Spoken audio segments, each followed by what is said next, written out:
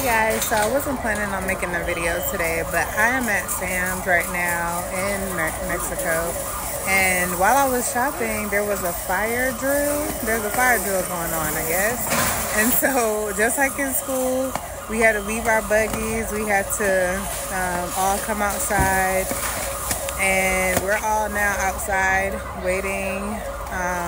So I don't know what happens after this. I don't know how long I'm going to be out here, but I will definitely keep you posted.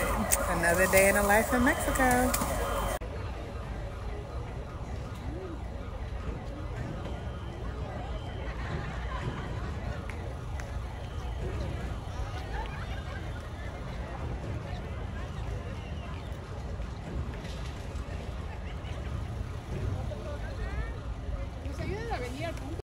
So I've never experienced a fire drill in the United States at any kind of store, but it did make me think about the fact that this is actually a good idea, because if you are in the store shopping and something does go wrong, you know, what is the protocol? What are the workers gonna do? You know, so I just thought about that, you know, while I was standing out here, because as much as this is a annoyance right now, a minor inconvenience, I am sure that it is for the greater good.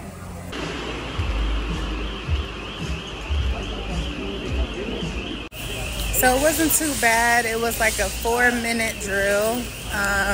So they let us back in, and getting back in line, getting my place back in line. My cart was still here.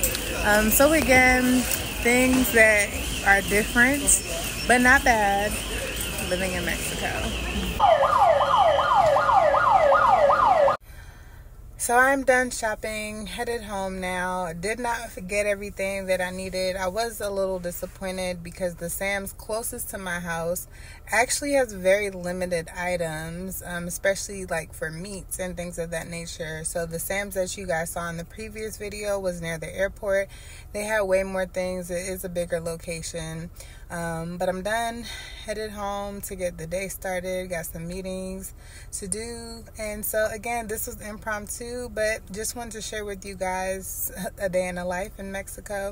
Also, one interesting thing, I don't know if it's like this in the US, but here in Sam's, if you use well, I guess it's not like this in the US, but here at this Sam's, if you use like a credit card or a non-Mexican bank card, you do get charged extra. And so I realized that after checking my receipt, and so I just have to stay on point. So if you do live in Mexico, just a heads up, use a Mexican bank card or just use some cash.